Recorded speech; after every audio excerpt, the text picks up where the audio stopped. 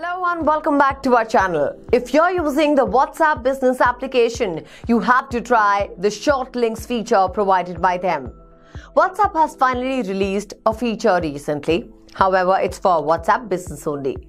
The new feature is called short link. So, what are WhatsApp short links? Understand. Short or direct links are beneficial to businesses with a high volume of website traffic. Adding a WhatsApp business app link to a website allows a website visitor to jump right into a WhatsApp conversation with your company.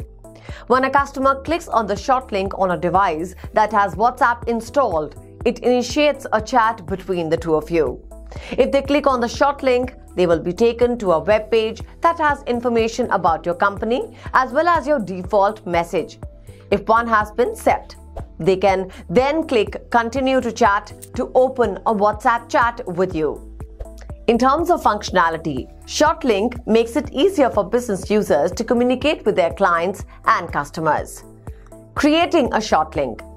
When you open an account on the WhatsApp business app, a short link for your business is automatically generated. To get to this short link, open the WhatsApp business app, then tap on three dots. After that, tap on the Business Tools option. At the end of the page, you will find the Short Link option. Open it. Once you have reached the short link, you can do a number of things. Tap the first option if you want to copy the short link and paste it to somewhere else on other Facebook pages or your website. Tap the second option if you wish to directly send this link over to your customers. Anyone who has access to the link will be able to message you. Tap on the third option to share your QR code. Tap the message option to set a message template for customers to use when they open the short link.